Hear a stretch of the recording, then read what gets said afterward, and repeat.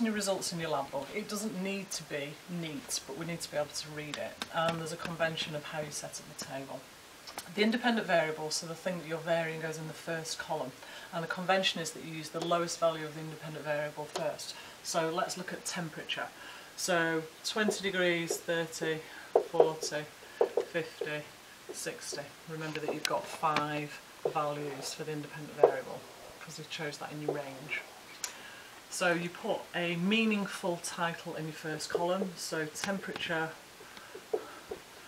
of the yeast, and you make sure that you put units.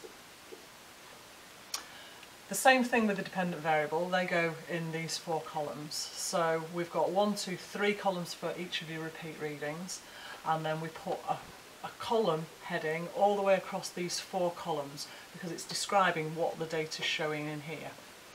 So the time taken for methylene blue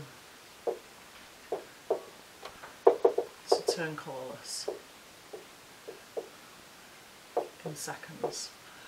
When we're measuring in seconds, we don't use any decimal places because you can't be that accurate with a stop clock. Even though it's got tenths of a second and hundredths of a second on the stop clock, you're not accurate enough to measure at that level.